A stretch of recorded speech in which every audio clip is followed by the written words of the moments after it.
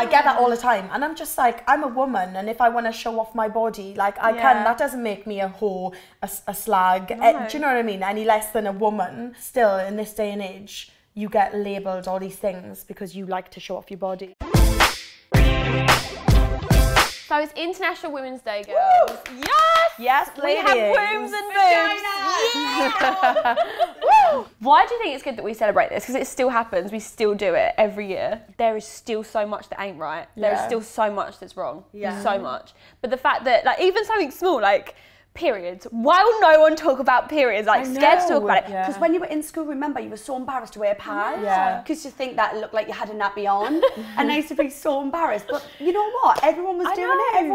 Everyone has a period. And like on Twitter, sometimes now on Twitter, I'll write if I'm on my period. You know, I love being a woman. I really do. Same. I do find it weird when you look back at war propaganda and you see like the men go out and, you know, fight, and then they come back and the women cook and clean. And if Alex ever comes home and said to me, "Where's dinner?" I'll be like, "Up your ass." Like, honestly, it actually annoys you. I just don't, you can't do that anymore, can you? And it's changed so much. Times have changed. I think like back in the old days, it was always about men. Like it was always about men bringing the money home, like the men going out to work. Women didn't have a voice, did they? Exactly, and I think now life is so different. I think like women are starting to rule the world. Feminism is equality, like that's what you're fighting for, but there is times when I think it does go too far. Like when they don't open the door and things like that, and they go in it. I just think that's a bit too much. But I think where people have been affected by it, they have to go in hard, because the only reason we've got to where we are today is because someone has gone in hard like that. True. And if we didn't have those people, we wouldn't be where we are today. But there's still so much that hasn't changed. Like there is so many more men that get different jobs than women. Women can't do lads mags now because it's frowned upon. I did nuts. I've done a few topless ones as well. And like with my burger nips. I love your nips. Do you remember? What was you like when you seen that? I thought, so what? I've got burger nips as well. I love your nipples. I have both of your nipples. And like we did used to express myself through like lads mags, and you know, if we're on social media now and maybe I'm posting a photo in the laundry, people will be like, well, why are you exploiting your body? I get that all the time, and I'm just like, I'm a woman, and if I want to show off my body, like I can. That doesn't make me a whore, a slag. Still, in this day and age, you get labelled all these things because you like to show off your body. Because if a guy did the same, say a guy put a pic up of his pecs, you're like, oh yeah, get it out you more. You look ripped, mate. Like, and then if a girl gets her boobs out, it's just, like, you're a slut. Disgusting. Yeah. The amount of hate I get on my posts when I put up like a bikini picture or something is mad.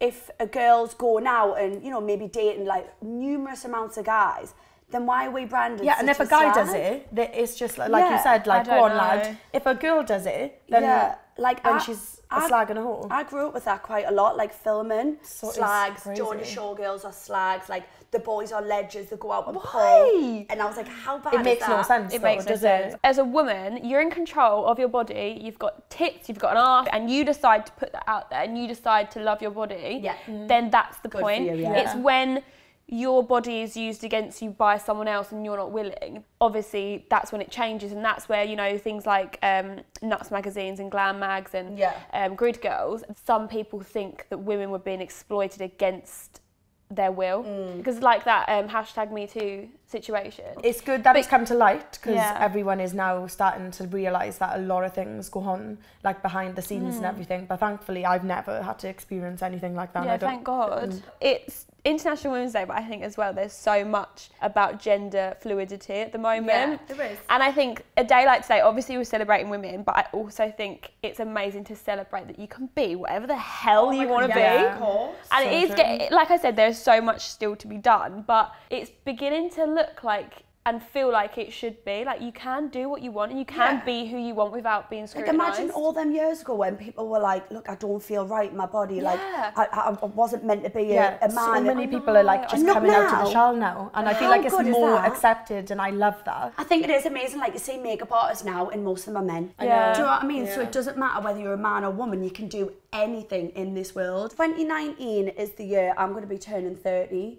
And I actually generally feel like I am a woman now. Really? And I feel a lot more stronger than what I ever did. Like, well, I can't wait to get to your age. It's the best. I want to feel confident and You should have just that grown. this year though. No, I feel like I've grown a lot, but I feel like right now I'm going through like a kind of weird stage in life. Do you know what I mean? Yeah, the quarter life crisis. Do you feel stronger as a woman? Like, do you feel like, look, I know what I want. Like, I know what I want badly. Yeah. Like, I literally, I've got my life planned out in my head. And that wouldn't have happened if you were younger. No, never. I never thought like, I want to get married at this age, have kids at this age. I just thought like party. Yeah. Like, I bet you feel like a proper woman. You must feel like a woman. Like, I'm a nan. Like, got a house, dogs, married. I'm a grandma. Perfect. Like, I thought I'd be in your stage by this age now. I had like a wobble. Like, I think when you have everything together, and I'm 25, and I feel like, am I still meant to be a baby? Am I still meant to like be going out and doing whatever I've got to do? So this year for me is just being the woman that I'm happy to be, and not like being something that someone else thinks I should be. So if someone says, oh, you're 25, you should be doing this by now, or you should be doing this, or you should have kids, I'm just going to do whatever the hell I want this year. Like, the year of doing whatever you want as a woman. Yeah. That's what not I'm living gonna to do. please others. Yeah. Like, apparently I should have kids now. I'm like, no. Listen, it's 2019, you can do what you want when you want. People have kids like 50. Like, you're in no rush to have kids. You're so 30, young. I still haven't got a kid. But that's what I mean. So like, there's social pressures of you should do this and you should do this. But this year we should be like, no. Nah, do what we want when we want. Yeah.